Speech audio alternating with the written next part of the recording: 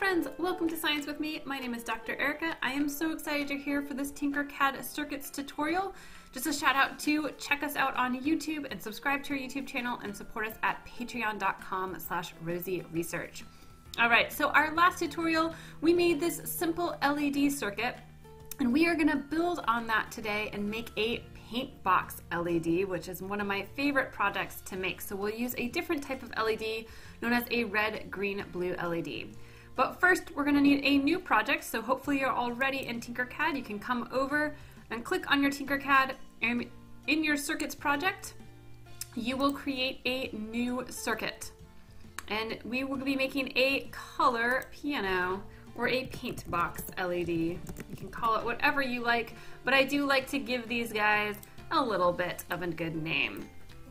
So like last time, we are going to start off with a breadboard, and again you can move that around and place it on the screen wherever you would like. We are going to charge our circuit or power our circuit with a coin cell battery, so we're going to need that. We are going to control the voltages for our red, our green, and our blue with what's called a potentiometer. So this is a resistor that we can change the resistance of it. So instead of having to go through and manually change out resistors on our breadboard, we can use this little dial and it will change that resistance for us. And we need one for red, one for green, and one for blue.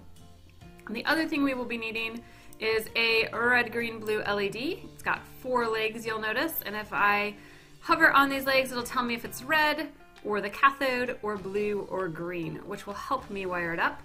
And it will be nice to have a switch on this project. So these are things that we will need to make this project. So let's get started.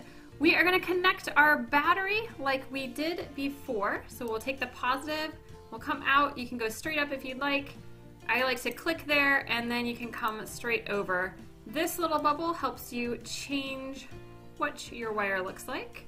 And we're going to change that color up here in the top to red so that we don't get mixed up later. And we will do the same with our ground or our black wire. And we'll change that to black so that we know. Alright, so this looks really nice so far.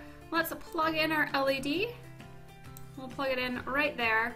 And we're going to need a switch so that we can turn it off and on. I think I'm going to put the switch a little further down, and then we'll put our potentiometers maybe over here. I think I'm going to put them up just so you guys can see where the things are connected. We'll go around the backs of them. Just like this. So here's our 3 potentiometers. Just like that. I think I'm going to move this over. Now you'll notice before I've even started wiring things up, I'm sort of changing my layout, and that helps us in the future make sure we know where everything is going. Alright, so let's first connect our ground, and that is the cathode. The cathode is a ground. And so what we can do is we can click here and we can go straight up if we'd like to, and that is black, that's going to ground, which is great. And we are also going to hook our terminal 1s for each of these guys to ground. So these have 3 things. They have a terminal 1, a wiper, and a terminal 2. The wiper is what's going to change when we change this dial, and it's what will change how much of the resistor is exposed for us. So we can connect those by actually connecting. We can connect straight down here, and then I can connect from here over, just like that, and then from here over, because vertically these are all attached for us. So all these dots that come up as they're green are all attached. So this is kind of like soldering them together, just like that. Now if you don't like having sort of that black line right in front of the LED, you could hide it. So we could delete this. We could go right here, straight up, and then we can move our LED back as long as that cathode is in that right spot. And now it's not quite in right through that LED. So next we're going to hook up our red, our green, and our blue legs, and those are going to go into the wipers for each of these pieces right here. So I can go from the wiper, and I can come out, and this one can go into red. We can hook it straight like that, but that doesn't look all that pretty. So what we can do instead is we can, let's see, I think we'll actually hook ours in from the backs. So I can move this out of the way. I know that this is going to be the first pin, this will be the middle pin, and this will be the last pin. So I can go from the middle pin, and I can come up here, and I can go right into my red one. I'm not going to color this red because I have my positive as red, but I do want to remind myself that it is a red, so I'm going to color that pink.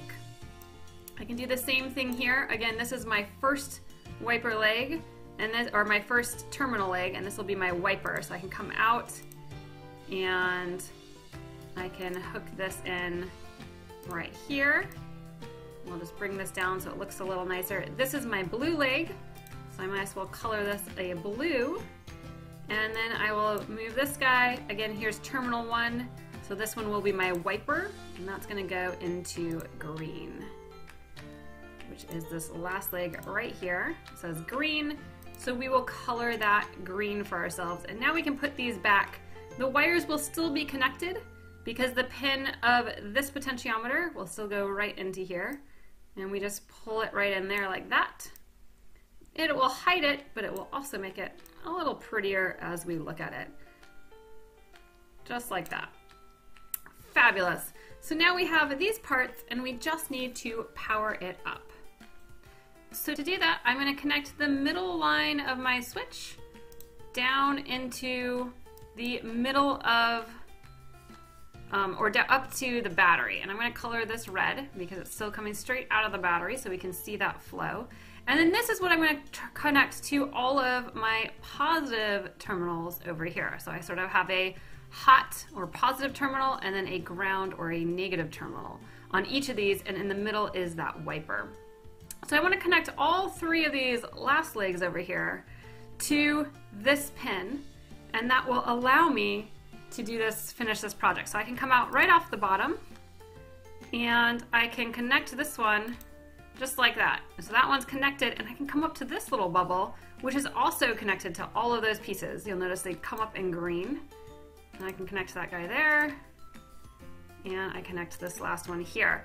You'll notice I'm using the color scheme so that I can see where things are going, and that will help me to troubleshoot. And then we can hit Start Simulation, and nothing happens quite yet. We can turn it on, and we can test our different colors. And as we change these, you get different amounts of red or green or blue because you're changing the resistance to each of those. You'll notice I can blow out my LED.